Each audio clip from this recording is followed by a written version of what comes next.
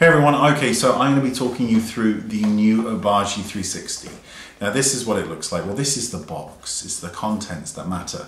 The Obagi system has an exfoliating cleanser, a Hydra Factor SPF 30 and a retinol 0.5, and it goes up to a 1 as well. So they start you off on 0.5 and you work your way up. Now what's interesting about this is that this, let me just open this for you.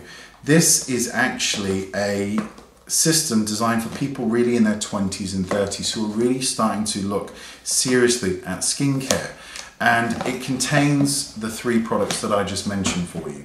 So you've got your cleanser. This cleanser contains microbeads which exfoliate the face, but they're not harsh in the slightest, because sometimes when you're scrubbing at your face it's really hard and can irritate. It doesn't do this, and this I can't explain. When you use this, it's really soft, so it's wonderful to have. And this isn't sponsored, by the way, so whatever. Then you've got your Hydra, which is your SPF 30. The great thing about this is it pumps out in one massive pump that will cover your entire face and neck, so that's the amount you need. And it has a demi matte finish. It's not matte, but it's not shiny. I have it on now. It just looks like healthy skin. I really like it, and it has not broke me out in the slightest. And again, here you've got your retinol. Now the great thing about retinol is that it can make a huge difference to the way your skin looks. It tells the skin cells to behave younger, it stops breakouts, it's a beautiful thing. But with retinols come irritation, and that's why Retin A, the prescription one, can be incredibly irritating for people's skin. And with this, it's a strange thing, because I tend to experience more irritation from retinols than I do from Retin A. But lately Retin A has been a nightmare. Around 50% of all people that use or try Retin A cannot tolerate the side effects, which can be redness, peeling, flaking, irritation. It's not pretty, but it's worth sticking out if you can.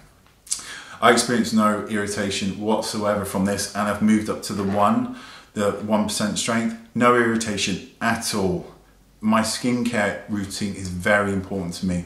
Consistently cleansing, I use a toner, I use retinol, I use exfoliants, I use skin cell communicating ingredients, I use lots of sunscreen. I do all of that stuff, and it's very important.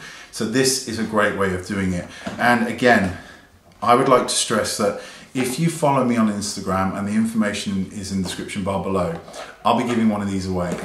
So you can have one of these, well, you can have a couple actually, so I got a couple. So just follow me on Instagram, and I will send I will pick out your names and get your contact details, and you get a chance to win those. So that would be quite nice, because they're really lovely. So yeah, there you go. So there's my thoughts on it. Thank you so much. And as you know, just in case of an update, I'm still using the Obagi under eye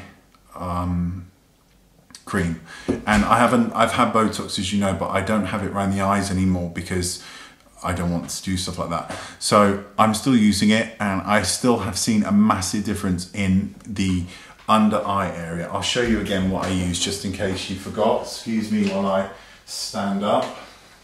I actually use the Elastoderm, which is the eye treatment, and it's very expensive, but it lasts forever. See, I don't know if you can see, I've barely made a dent in it, and I've been using it for months and months. It's fabulous.